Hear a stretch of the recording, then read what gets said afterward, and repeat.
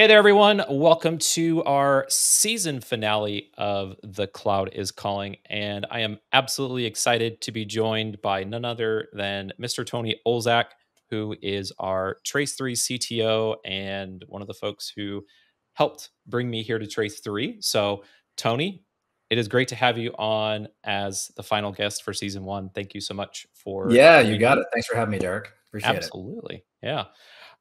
It's been a very interesting time in cloud. We've seen some, layoffs happening. There are other various things going on. And quite, I think, feel like the whole tech industry has kind of hit this speed bump or slight roadblock or anthill or whatever term you want to use for it. But organizations are still looking to optimize and interact with their clients via the cloud. And so, what industries do you think are key to seeing where technology is taking them? Yeah, Derek, that's a great question. First, I think just address the layoffs because I think it's part of this whole journey and where everything is going. And there were tens of thousands of people laid off in tech, and during the first quarter of this year. And what's interesting about that, I was reading the other day, and I don't remember if it was the Wall Street Journal or some other news outlet like that, but it basically talked about how over 80% of those people had immediately found jobs, somewhere else. And so it's interesting when we talk about the tech industry and we talk about layoffs because there's still so many job openings in special key areas, especially things like cloud security, cybersecurity, data, things that are really moving the needle, that the job shortage still far outpaces the number of people who are losing their jobs. And so it's really just about how those layoffs are rekeying strategy or overhiring that occurred in certain areas as the industry changes, which kind of gets us into who is still adopting cloud and how it makes a difference as businesses rethink how they feel about digital and how it's making a true business impact. Business impact, I think, being the key word, because as we think about who's investing in cloud and what industries, and you're still seeing, healthcare invest very heavily in cloud, uh, financial services, manufacturing, et cetera. You have all these different industries who are still looking to create advantage, and it has everything to do with where cloud is going as an industry, which is to provide. Are you getting true business value from your cloud? I used to ask people all the time, are you truly getting business value from cloud, or are you just in someone else's data center? And I think as people reflect on that question and what the answer of their own experience is, they realize that they've got this next frontier in front of them, which is how industry related components can really accelerate the change that a business can go through, because it's much more highly tailored towards them getting results immediately and things that really matter to the business. Yeah, no, I certainly share those sentiments, and I know of as I've seen colleagues and friends and others, right, comment on some of the layoffs, in various in industries, and other folks from tech who are like, yeah, unfortunately, right, it's like 3 days later, they're like, okay, I'm now, at this place. So to your point, yeah, I feel like even though tech industry has kind of optimized itself from all the various positions and other things, right? That talent, that skilling has now dispersed into other areas. And so I think hopefully over as the next 6 to 12 months goes, we'll see some really cool things come out of the different areas that you talked about, right? Healthcare, life sciences, manufacturing, financial services, and others, right? As they now have absorbed this talent from folks like Microsoft and Google and Amazon and others to advance that transformation and how they leverage those people's skill sets to get that competitive edge. You brought up a key point that I want to focus in on. Are there any new technologies that those industries should be keying into inside of the cloud platform as they look to transform and optimize their cloud environments? I think that industry clouds, which is just like a general bucket term that all the hyperscalers are using, have really introduced some pre-packaged composable modules that you can bring forth and consume inside your cloud environment and just get business benefits more quickly. And when people talk about this stuff, I think there's a little bit of confusion of like what an industry cloud means and how you can leverage it in the simplest format. And then I'll give some basic examples. There are versions of services that have been created, whether by third party or by the hyperscalers themselves, that are published services that you can consume that accomplish something that your segment of the industry, like your industry vertical and your segment needs to make a difference. And it could be as simple as, if you were to think about like the retail side of the equation, you can hire a ton of data scientists and go try to build a lot of stuff yourself to go figure out customer sentiments, supply chain management, personalized experience, all those kinds of things. Or, like Microsoft, for example, inside their retail industry cloud, they've got solutions for all those things. They're already pre-built. And so part of, getting back to that comment we made earlier around, are you just in someone else's data center? Are you getting true business value?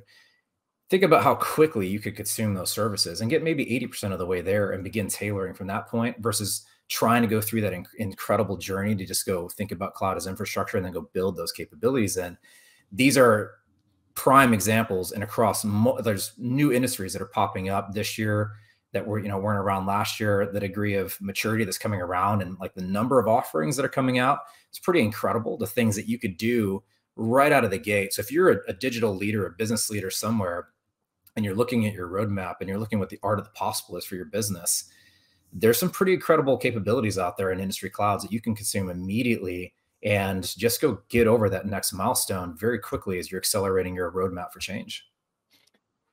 It's funny that you talk about that because I actually remember, if we harken back to when I was interviewing with you and you had asked me to do a presentation, and I chose Microsoft Sentinel as my presentation. And one of the things I brought up was the ML model, right? And how, as Sentinel progressed, you would eventually get to an advanced stage where you would consume pre built ML models, and then you would just modify that, right? That 80%. So they got you 80% of the way there. And then you would just tweak that last little bit to your specific business, to your specific needs, and then start generating threat hunting and advanced queries into your security data from that particular standpoint. And what was that, 2 years ago that 2 we were years doing ago. that? Yeah. So yeah, it's Yeah. funny to see it now transition not out of security into general needs across various sectors of our business. Well, I think you keyed in on a really important point there, which all those things that we just talked about are all related to data. Yeah. And the security point that you were trying to make was all related to data. Almost all the industry cloud services that you can consume that are composable, and modules that you may want to use to accelerate your business, they're all centered on data. And so there's been a lot of mystery around how you leverage data and what you have at your disposal in order to achieve better outcomes for whatever part of the business that you happen to be in. I mean, they're all data related, and it's no accident. And why this next evolution of cloud is occurring is because data is pushing the boundaries of everything we want to do. And we won't get into all the things that I know you're excited about happening in that space around the future of AI and that kind of stuff, which we're all excited about. Yeah. But it's a very data heavy related discussion. And the beauty of things, prepackaged solutions that get you most of the way there, leveraging your data, is that when we talk to a lot of leaders that are out there, everyone knows that they should be using their data to do something. They also know that they're not doing it today. They're always looking for ideas of how we should be leveraging their data. And so even just going through what an industry cloud can provide for you gives you a lot of core ideas of things that you should be thinking about if you're not already, and things that can help you get there very quickly. And so it's really interesting how data has come full circle on this as well. Yeah, no, and I think it was back in 2006. There was an article, and I forget who wrote it, but they basically said data is the new oil. From that perspective, right? It is literally the most valuable thing in our world today. Yeah. I wholeheartedly agreed with it 20 some odd years, or close to 20 years ago, and I You're getting old, Derek. I know, showing my age there, but we're To that point, there's interesting discussions around that too. Of if data is so valuable, is it on your balance sheet? Like, how are you considering it as an yeah, asset? And mhm. to your company. I mean, there's we could go on a we could mad 2 hour tirade on that. we could we'll skip that, but I do want to ask you a very interesting question Yeah. centered around data and maybe leading edge technology. Are you buying the metaverse, right? Mm. You know, I have kids, Yep. and it's interesting watching. I try not to ever look at technology through the lens of, purely through a business lens or purely through, you know, 40-plus-year-old person, however I may view the world. Because it's always Mhm. interesting how kids adopt technology and then watching how that in the consumer world changes our expectations. And then ultimately, as those generations come up, it changes what we demand off of every interaction that we have in our life. And what's interesting about the metaverse is that I do believe that there's a lot of there's a lot of cool things happening in VR related things.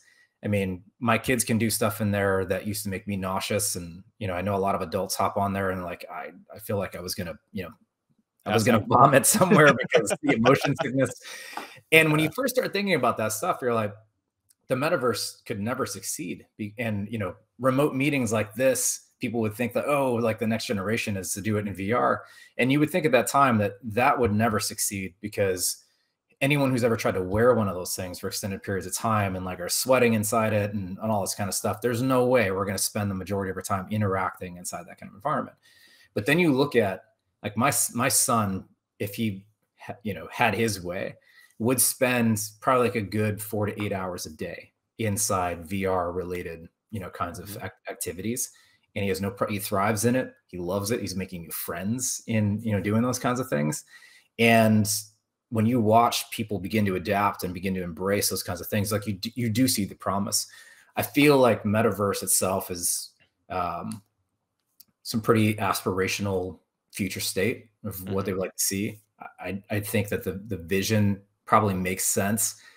They're gonna have a really tough road because this is all in the beginning and trying to get adoption and get people interested.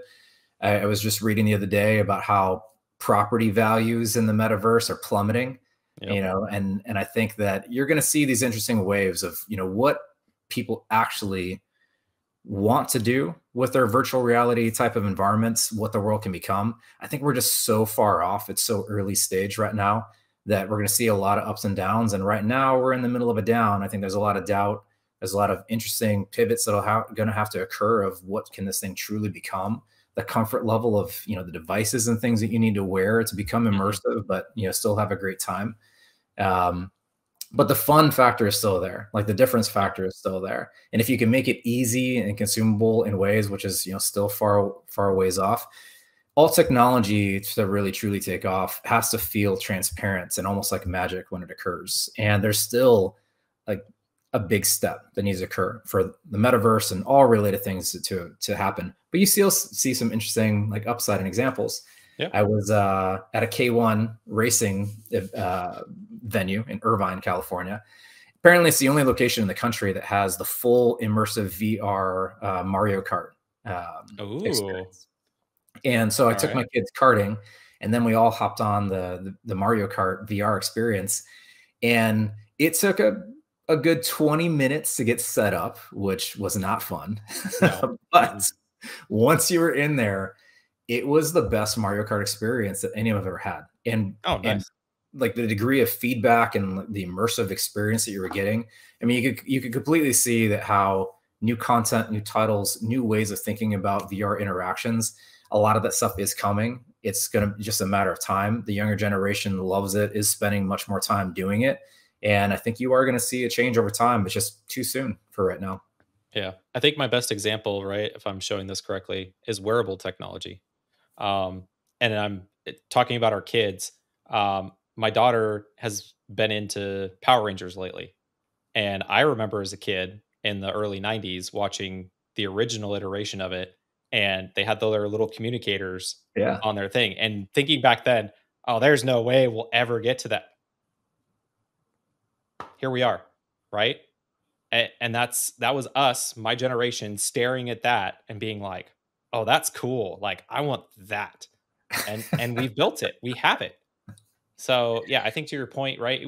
I think we're early on, but I think we'll get there. And I think there's so many things that we see from, different areas of social culture, right? Movies, um, technology, other things that it's like, hey, if I can replicate what they do with special effects with reality tech.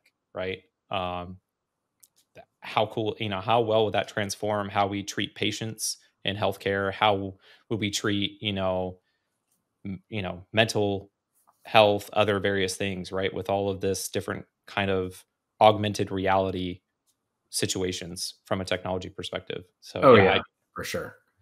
I mean, I think the greatest thing about entertainment is you're not limited by what technology can actually do today. And so being able to express your imagination, and this is why sometimes I'll talk about democratizing innovation and how thinking that technologists are solely responsible for innovation is, very faulty thinking, because anyone with an imagination can imagine what the art of the possible could be if you had no shackles, no grounding in what it can actually do today. And movies and entertainment TV shows are a great place. Comic books, all those kinds of things, oh because yeah, anything that anyone can dream up is possible. I mean, Trace three, we always say we believe all possibilities live in technology. I live and die, but I truly believe that, and it's just a matter of time before all the things that you could possibly think that could come true with technology can happen. yeah, It's really exciting to just live through it and watch it happen. no, completely agree. Coming back to Earth, I guess, in a tiny bit. A- Over this, I think first quarter and macroeconomic environments, I think we thought certain trends would hold still. And I'm not saying some haven't around security and data security and other things, but I think one trend that surprised us, at least that I've seen, and I'd love your thoughts on this, has been this push of reliability.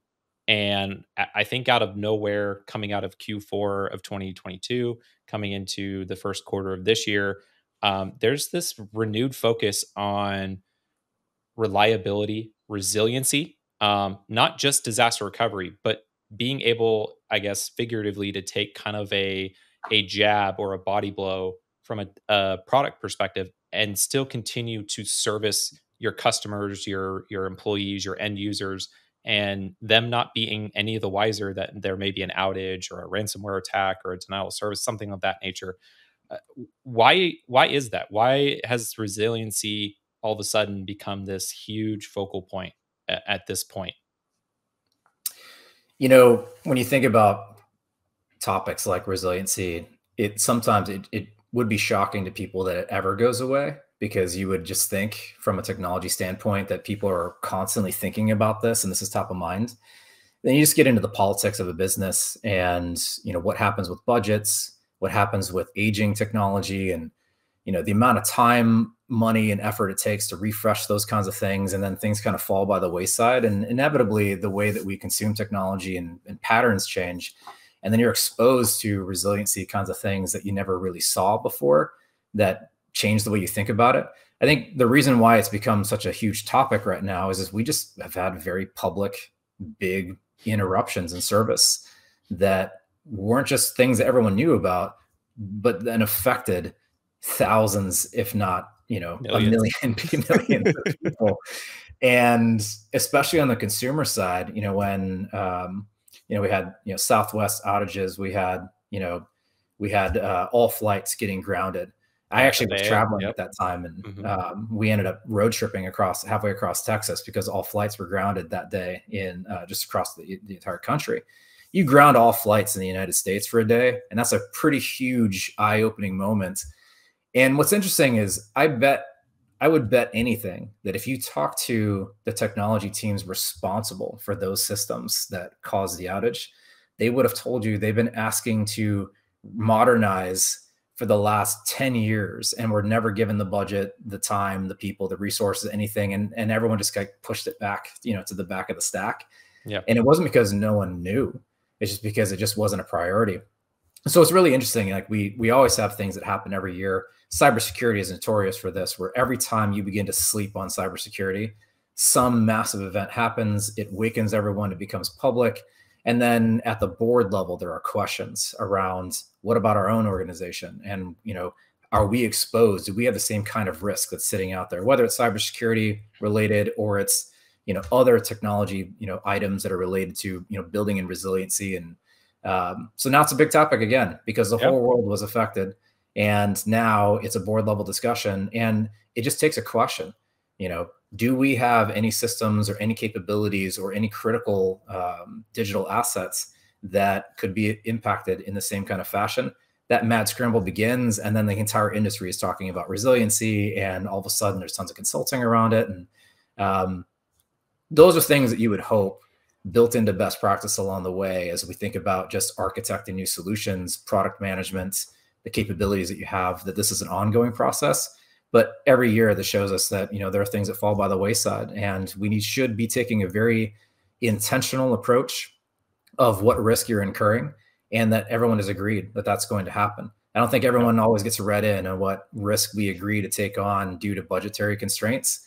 And that should be a very open process. And I Yeah. feel like the more you involve people in the choosing that needs to occur, we don't have unlimited budgets, we don't have unlimited assets and unlimited people. So it's understandable that some things are going to incur risk.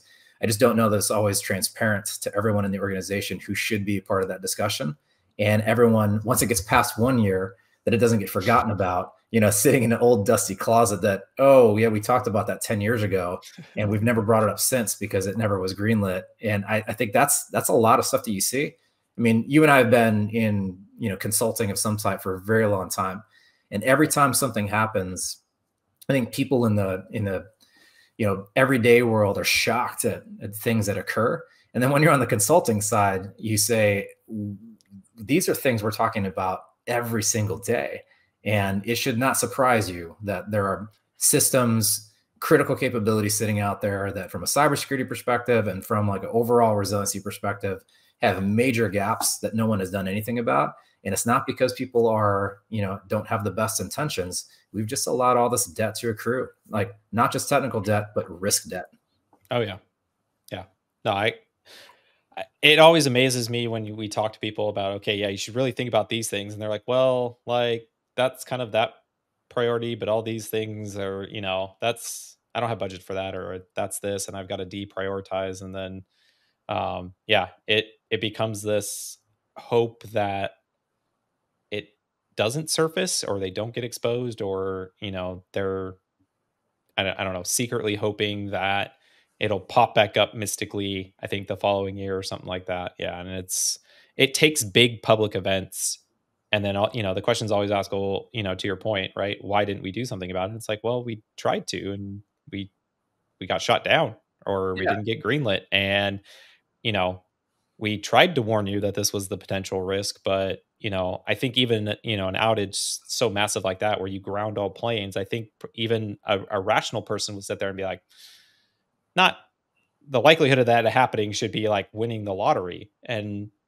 but it did happen now. So what's the follow up there from a risk perspective? And I think it's interesting to see now that I'm hoping that the level of focus sustains itself. Well, I I think. think there's an interesting change that needs to happen in how we think about risk, because people always talk about the chances of something happening, but you really should be focused much more on the ramifications of it happening, because at some point it is going to happen.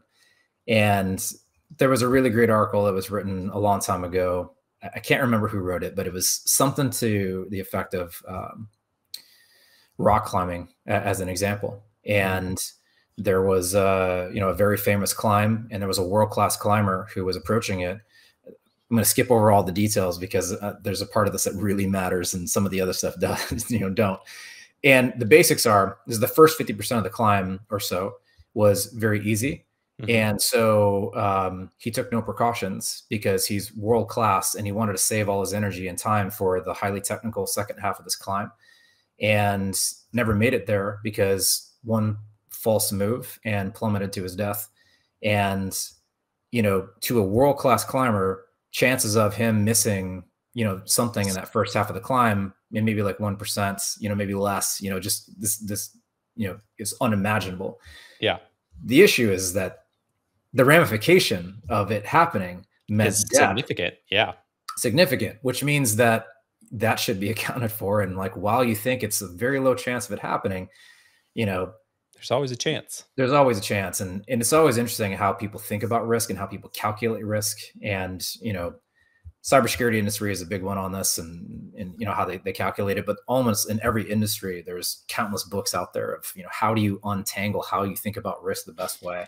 The only thing that's great about today, I think, is that we've got a lot of different ways to look at things. But what's even better than that is when you think about things like resiliency, is that it was really difficult to build in the degree of resiliency that people could imagine, you know, 10 years ago, 20 years ago. It is extraordinarily easy in today's world with the cloud and, you know, services that are already baked out there for you to get most of the way there very, Mhm. very quickly. And so Yep. as you are analyzing these things, the good news is that you can accelerate that change very quickly thanks to where we are today. And, you know, hopefully this is a good reminder to everyone of, you know, things that should be, you know, taken seriously into account and look into the ramifications. There's always a chance of what can occur, but if all flights are going to get grounded for the day, then, you know, maybe we should take a closer look at what's going to happen. Maybe we should. And then on that note, I think that's a great place to wrap up this. Tony, it was great catching up with you. Thank you so much for joining. Great way to wrap up season one for us. Definitely stay tuned for what we've got coming next season. There will be a season two of The Cloud is Calling. Got a lot of great guests lined up. So make sure you stay tuned for that. But for now, folks, just remember that the cloud is calling.